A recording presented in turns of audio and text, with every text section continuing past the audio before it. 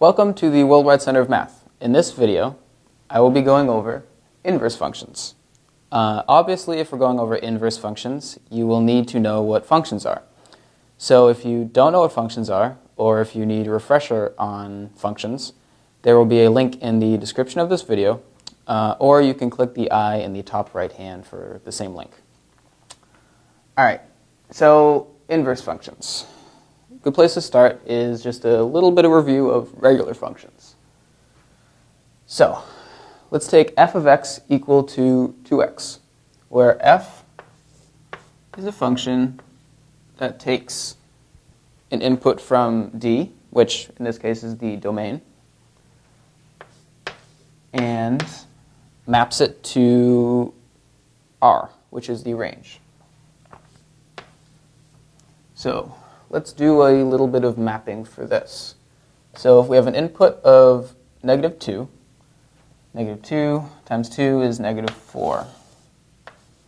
For -1, -1 times 2, -2. 0 goes to 0, 1 goes to 2, and 2 goes to 4. So this is a pretty straightforward mapping. The inverse function, which is usually written something like this. So, for the inverse of y being in R, it is equal to x, where f of x is equal to y. This is the notational definition of an inverse function. To explain it, we can go back to the mapping. So, if we take the inverse of -4, what we do is we find -4, we follow the arrow back, and we get to -2. And just to check, f of -2 is -4. So, yep, f inverse of -4 is -2. And we could do this as many times as we want. F inverse of, say, 0, we find 0, we follow it back, and we get 0. So, f inverse of 0 is 0. Now, you can also find the inverse algebraically, instead of always drawing out a mapping. So, let's do that. So let's start off with the inverse. Let's set it equal to g of x, where, because this is how the inverse function works, g will go from R to D. So it takes an input from here, and it maps it back over to D. Alright, so let's first take f of x, which is equal to 2x. And we'll set this equal to y.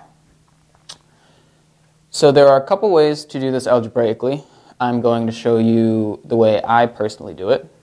So what I do is I swap the variables. So everywhere I see an x, I will make it a y.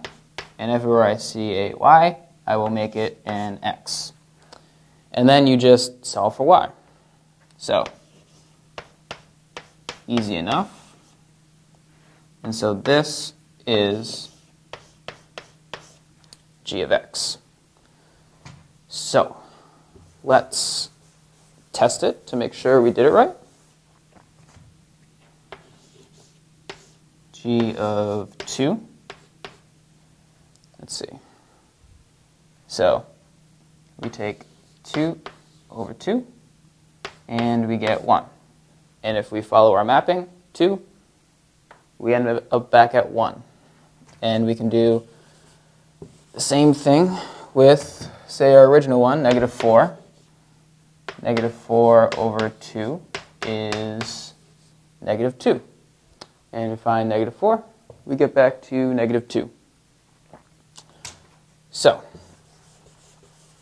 now, in order to check your work and make sure you actually did find the inverse function, there is a simple relation between a function and its inverse.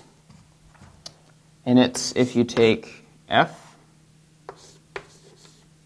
g of x, where g of x is the inverse of f, this is equal to g of f of x, which is equal to x. So let's try it out. F of x is 2x, g of x is x over 2. So f of g of x is f of x over 2, which is 2 times x over 2, which equals x. So that checks out. G of f of x, 2x, equals 2x over 2, which is x. All right, so we've checked that this condition is true. So we have shown that g of x is in fact the inverse of f. All right. So let's move on to a slightly more complicated function.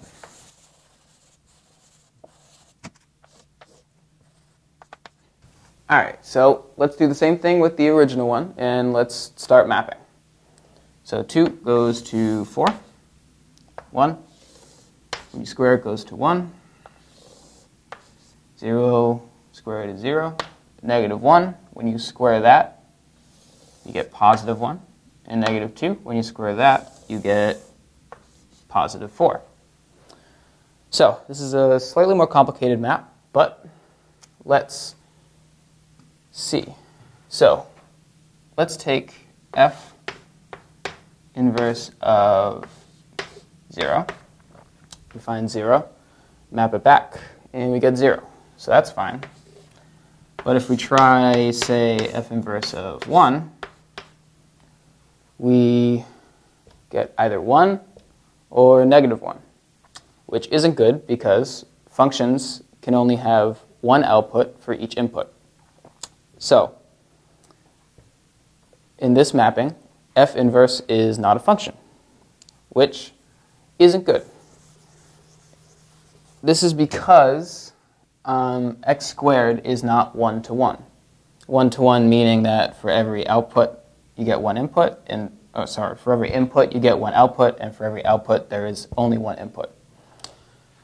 And that is a true statement among all functions. So f of x has an inverse only if f of x is 1-to-1. So we can still find an inverse, but we have to make this function 1-to-1. And how we do that is we define x to only be greater than equal to 0. And by doing that, what we're doing is we are restricting the domain of this function. So negative 2 and negative 1 go away. And so we're only left with 0 mapped to 0, 1 mapped to 1, and 2 mapped to 4.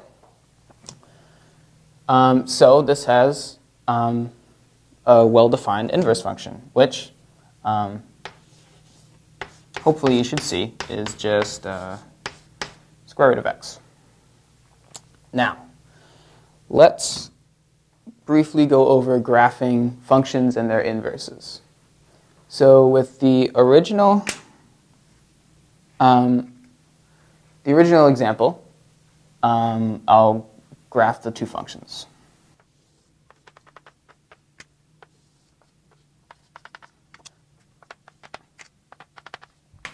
Okay, so the original function of f of x is graphed here, 2x, and the inverse is in green, it's x over 2. And this dotted line right here is the line y equals to x. And the reason this is graphed is because Graphically, the relation between f of x and its inverse is that its inverse is the reflection of f of x over this line. So every point here is just goes straight across the line. And so going back to restricting the domain of x squared, let's graph x squared and its inverse.